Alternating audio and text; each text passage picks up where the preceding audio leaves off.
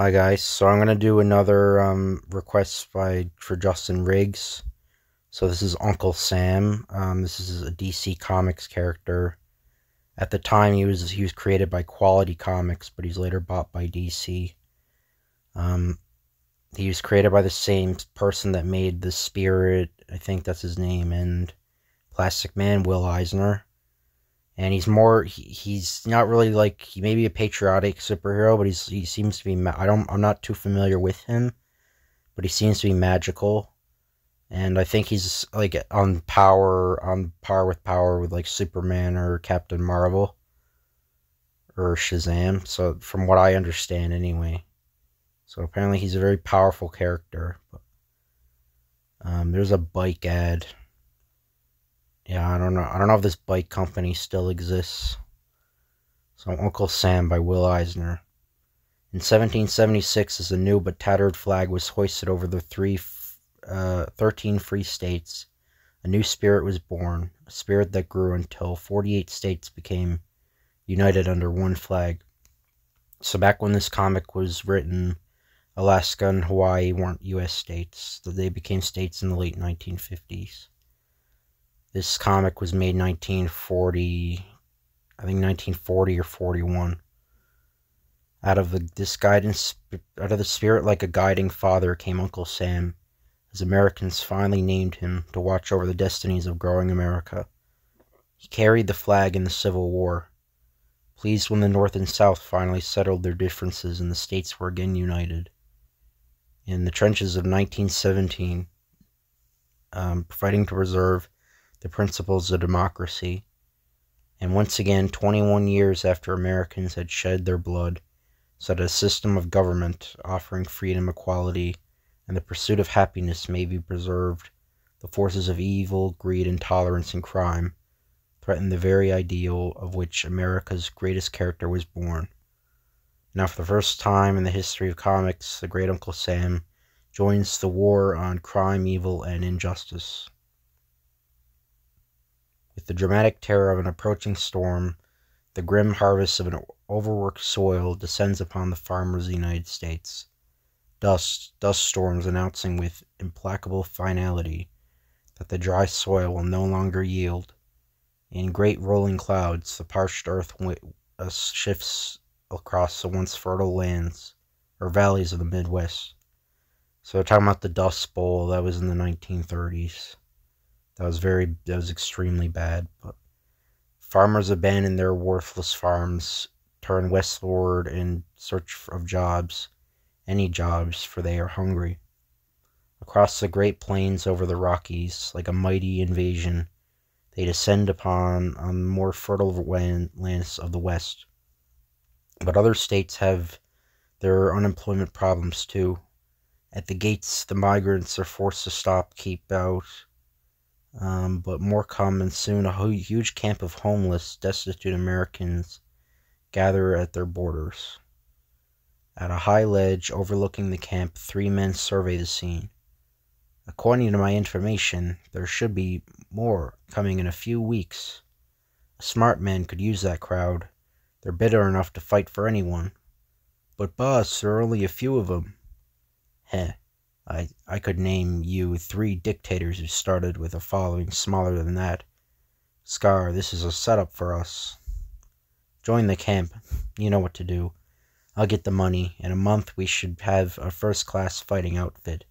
A march on Washington, and I, Andal Cobra, am dictator. But boss, that means killings, murder. Listen, Snarl, this isn't petty squealing. We'll own the United States Mint. More dough than you can count. There was an attempted coup in the 1930s. It was called the Business Plot.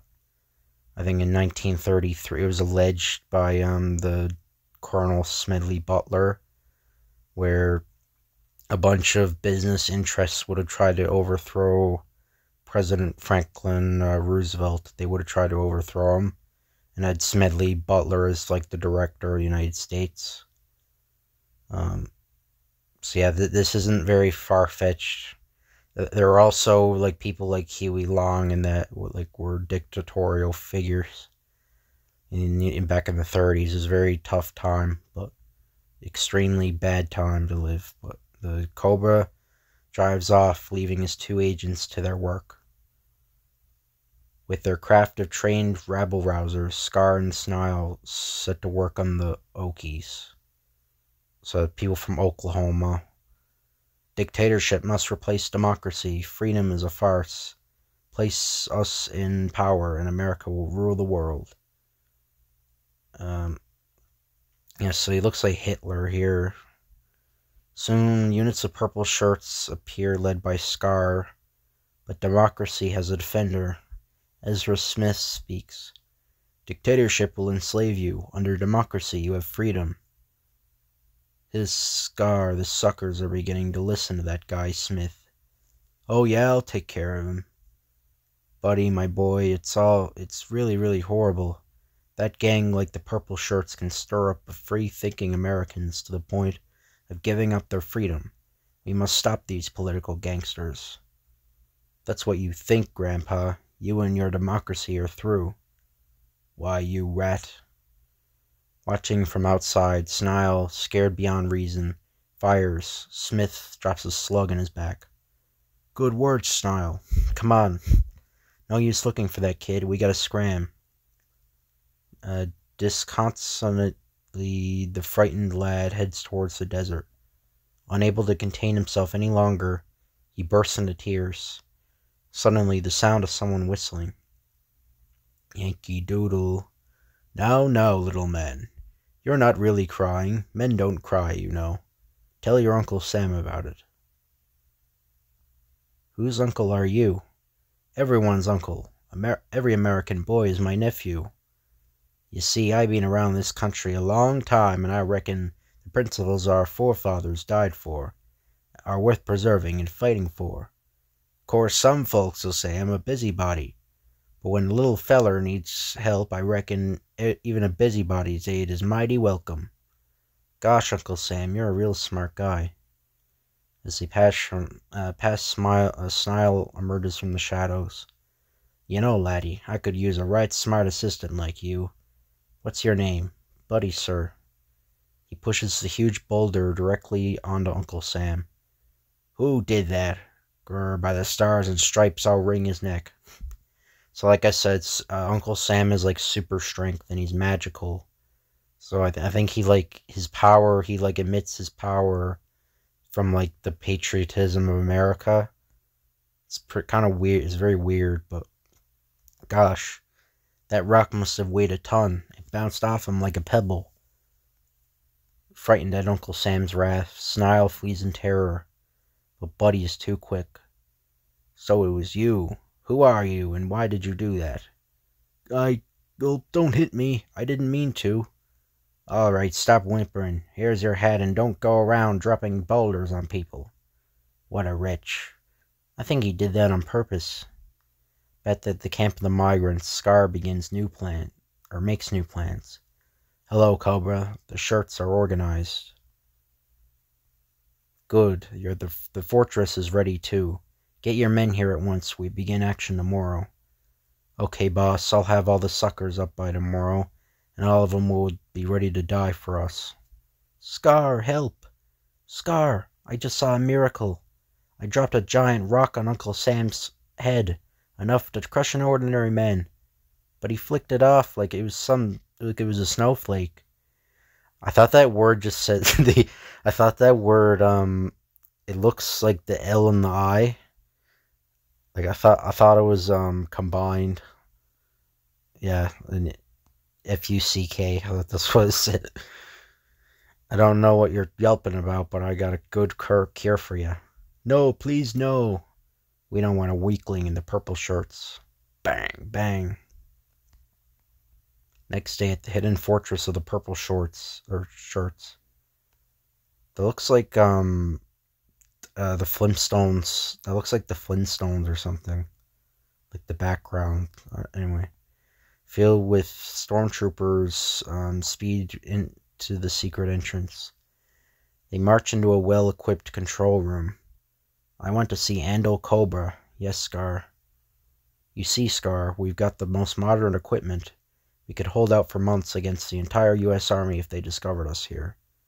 But Cobra, this looks like foreign-made equipment, and those troopers, they're foreigners too. Right, Scar. Gatch Gozan here is an agent for a well-known foreign power. His government will send a couple of pocket battleships over as soon as we stir up trouble. They'll aid us with troops and money. Meanwhile, if what you tell me is true, that camp needs looking into. Gosh, Uncle Sam, you can sure run fast. Uniform, say, young man. Don't you know it's against the law to wear a military uniform?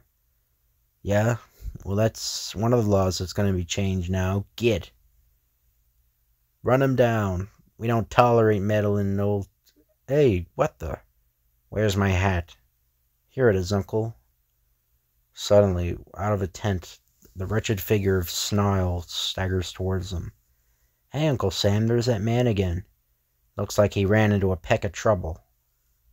Gulp, thanks, Gulp, Scar, and Cobra the Chief. They're at a Box Valley, big fort.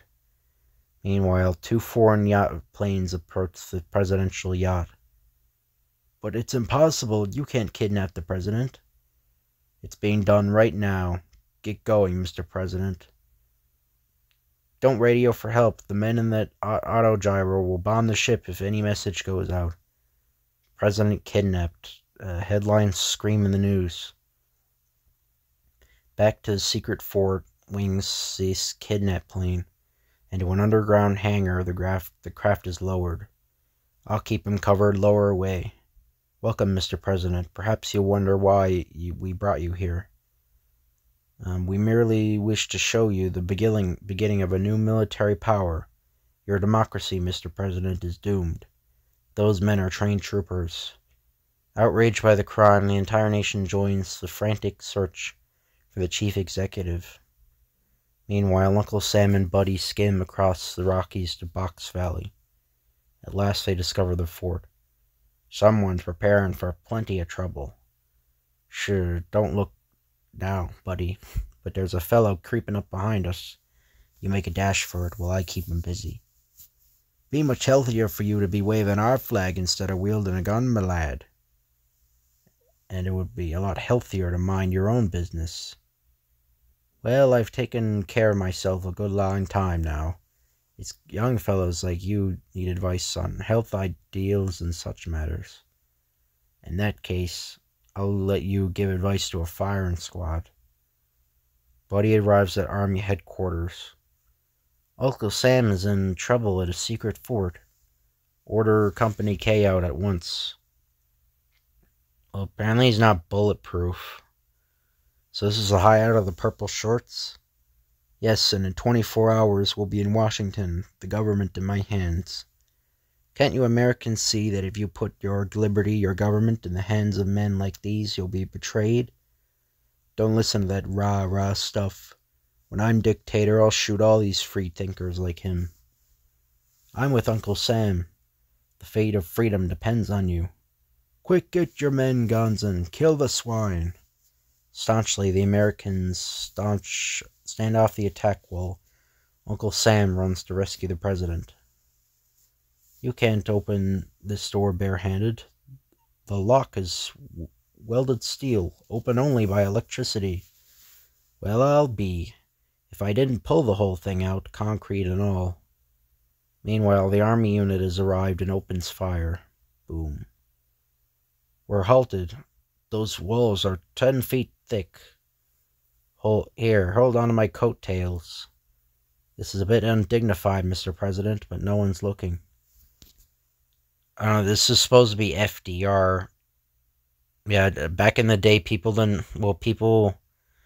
think people knew he was crippled, but they weren't allowed to take pictures of him when he was crippled because it made the presidency look weak. Like, people wouldn't allow, because FDR was in a wheelchair, and he also had a cane as well, but people weren't allowed to take pictures of it. Keep your head low, they're firing fast. I'm going to stop this little war now. Look. Just one moment, gentlemen. The government wants a word with you. Mercy, give me a break. You'll get a break, a fair trial, which is more than your kind of government would give a traitor. You can stop firing now. The Purple Short Revolt is over. The firing ceases. The Americans haul down the dictator flag, and as Old Glory is run up, the strains of the Star-Spangled Banner floats from the fort. Here's your hat, Uncle Sam. Thanks, buddy. I reckon you boys can take care of yourselves. Look at him run off before I can get a picture. Probably a publicity stunt. I wonder, I have a feeling he's real. As real as you and I. Well, readers, it appears I have an assistant who will share my adventures. And I'll bet right now there will be mighty exciting ones. Follow the adventures of America's greatest comic hero, Uncle Sam. So that's the end of that issue. If you guys would like, comment, or subscribe, that'd be appreciated. And I'll see you guys later.